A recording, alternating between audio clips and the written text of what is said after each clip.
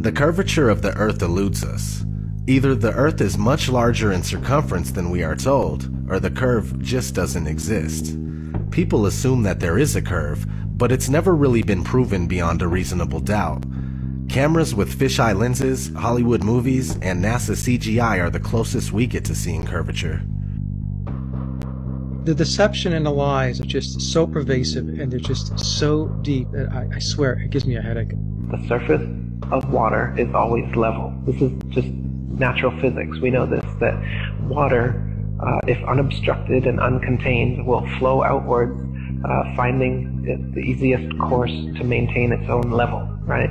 So, but the Ball Earth model claims that the oceans are huge 100-mile walls of curved water curving around the ball. That's ridiculous. They say that gravity makes this possible, but you don't see that. You go to the beach and you see a completely flat horizon. You see water just ever so gently coming up on the shore. So there's the pretty blue marble that NASA claims we are living on, with circumference of 24,901 and 3959 radius.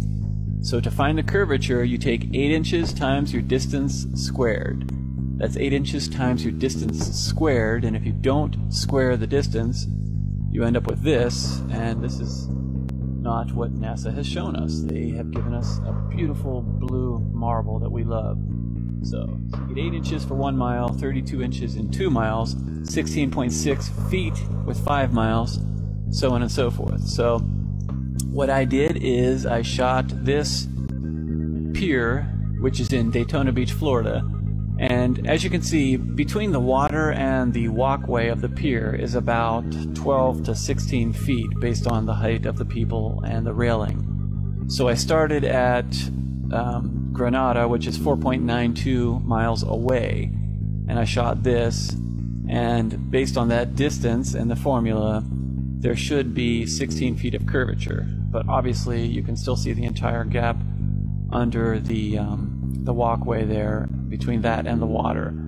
So in addition to that, behind that pier is actually a lighthouse, which you can see right above the pier. You can see the light. That is 16 miles away from my location, and I shot that lighthouse. Now that lighthouse is 175 feet tall, and the curvature from 16 miles away should be 170 feet. You can clearly see about the entire lighthouse beyond that pier. So like I said, there should be 170 feet of curvature, but there's none. And those hotels there are even further. Those are in New Smyrna, which is 20 miles.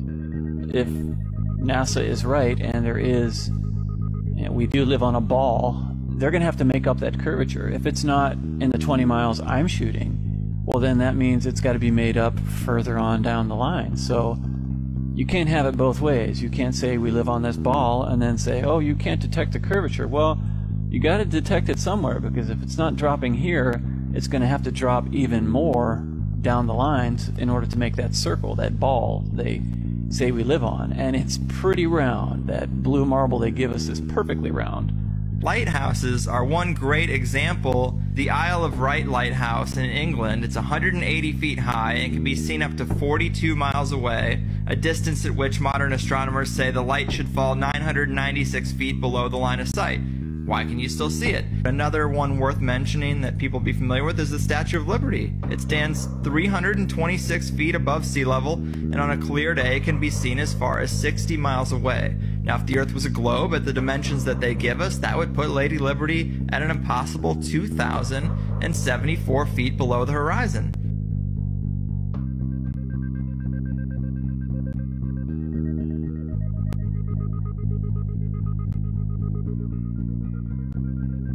No, not one picture of the Earth. Imagine that. 2016, and we still don't have a picture of our home. Thousands of satellites supposedly orbiting the Earth. Why can't we get thousands of pictures? One shot with the whole Earth in it.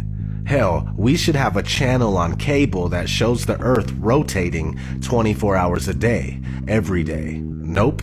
Let's listen to NASA's very own Robert Simon talk about how we get our fake pictures of Earth. In 1972, we saw our home in a new way. Apollo 17 astronauts snapped this picture.